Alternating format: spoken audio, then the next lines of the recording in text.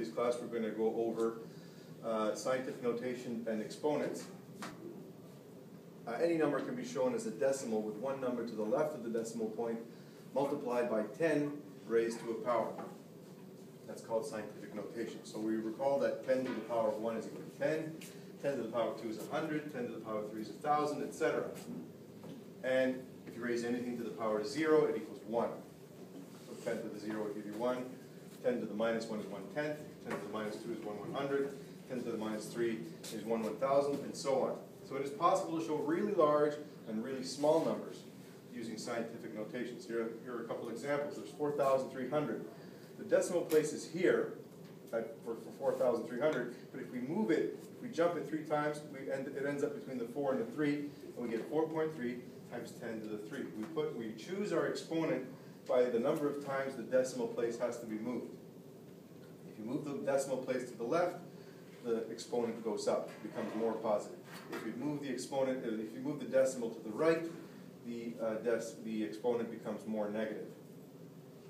So, for example, let's show an example where you would use this to prevent having to write huge numbers. If I was to multiply 6 times 10 to the 23 times 6 times 10 to the 23, using scientific notation, 6 times 6 gives you 36, and then you add the exponents, so you get 10 to the 46. Whenever you multiply exponents, as long as the base is the same, you will get, you simply add the numbers that are used as the exponent to give you the final answer. If I was to do that using the conventional way, here's 6 times 10 to the 23 times the same number, and here's the answer. So it's very cumbersome to write it all out that way. Moving on to the next board, we have a couple of examples, a few examples. If I multiplied 12 times 10 to the 3 by 10 to the times 10 to the 4, I would get 12 times 10, which is 120. And then I add these exponents, so we get 10 to the 7. Now, we don't leave it as 120 times 10 to the 7. The decimal place is here. So if we want to write it in proper scientific notation, we would skip the decimal over 2 places, and it would give us 1.2 times 10 to the 9. Likewise, 4 times 10 to the 7 times 5 times 10 to the 6 is 4 times 5, which gives you 20. 10 to the 7 times 10 to the 6 gives you 10 to the 13. And for the 20, we move the decimal over by 1 to get 2.0. And then because we move the decimal over to the left, we raise the exponent by 1. So we get 10 to the 14. 3 times 10 to the minus 7 times 6 times 10 to the minus 8. Now we're working with negative exponents. We're working with very small numbers. 3 times 6 gives you 18. 10 to the 7 times 10 to the 8 is 10 to the minus 15. We want to write in proper scientific notation, so we're going to move the decimal over by 1 spot, giving us 1.8. When you move it over to the left, the number gets bigger, so we go 10 to the minus 14. Now you might be tempted to go 10 to the minus 15, from 10 to the minus 15 to 10 to the minus 16.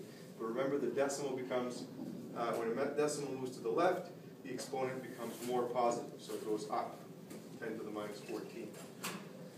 12 times 10 to the minus 5 times 12 times 10 to the minus 6 gives you 144 times 10 to the positive 1. Minus 5 times 6 gives you positive 1. We move the decimal over twice, so that gives us 1.44 times 10 to the 3.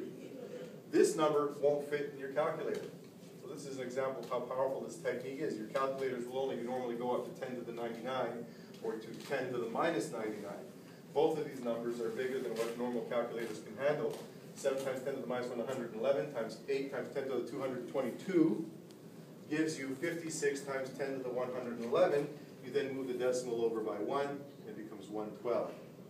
Here's an example of how you rewrite a number that has lots of zeros in it as a scientific notation. You simply skip the decimal over again the requisite number of times, so that it ends up as one number to the left of the decimal and whatever's left over to the right, and you end up with 4.3 times 10 to the minus 7. So there's 7 jumps, and you move the decimal into the more negative direction when you move your decimal to the right.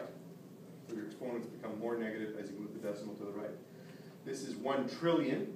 The decimal is here. You have to skip it over 12 times to put it over here, so we put 10 to the positive 12. And here's another one that has a huge number that would be completely useless for most mathematical applications. You'll never use a number this big, but it's just an exercise. 2.0 times 10 to the 1, 2, 3, 4 times 3 to the, times 10 to the 2,345. Your calculators can't do this, but you get 2 times 3, which equals to 6. And if you add these two numbers, 1,234 plus 2,345 gives you 3,579. So that's your exponent. If you were to write this number out, you would have a 6 with 3,579 zeros following. So there are 5 rules of exponents that are fairly, that you should know by this time. Whenever you have a number raised to the power of 3 times a number raised to the power of 4, the answer will be raised to the power of 7. Now to do this, you have to have the same base. Both of the bases have to be x or y or some number. You can't have different bases and then add the exponents. If you're dividing exponents, x to the 7 divided by x to the 4 will give you x to the 3. Again, the same rule applies. You have to have the same base.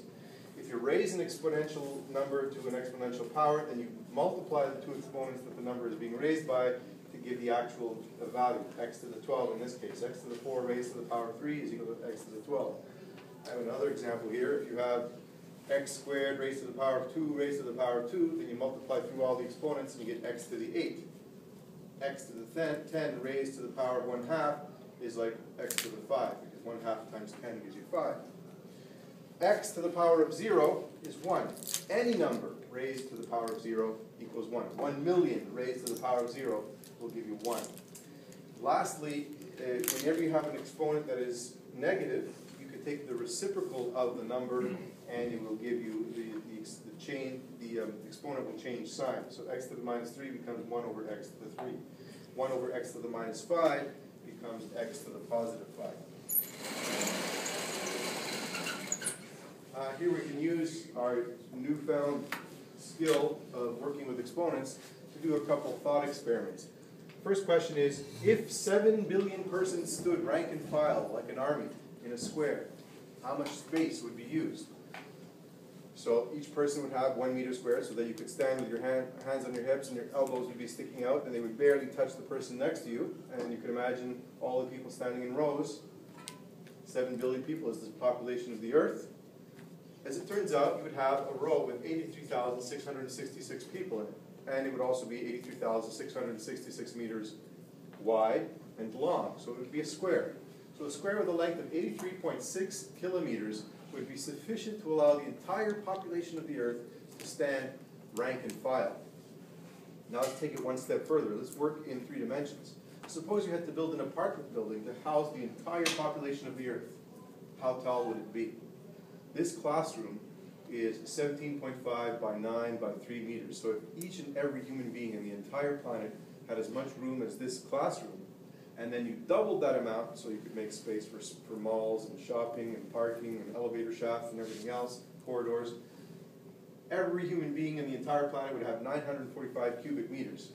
So we take that number, multiply it by 7 billion, and we get that the building itself would have to be 6.6 times 10 to the 12 meters cubed, 6.6 trillion cubic meters.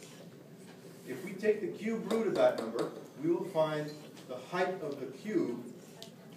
That would be 6.6 trillion cubic meters. So just like if you take the cube root of 8, which is the same as 8 to the power 1/3 power, it equals the number 2. 2 times 2 times 2 gives you 8. Well, we'll do the same with this number, and we get 18,700 meters. So a building big enough to house the entire population of the earth with 945 cubic meters for every man, woman, and child would only be 18.7 kilometers tall. Lastly, we have just a simple exercise where I multiply the number 100, 1,000, 10,000, 100,000, and a million. And if you know your exponents, you can rewrite these numbers as 10 to the power of 2, 10 to the power of 3, 10 to the power of 4, and so on. You add all the powers, and the answer is 10 to the 20. You don't even need a calculator to do it. Questions?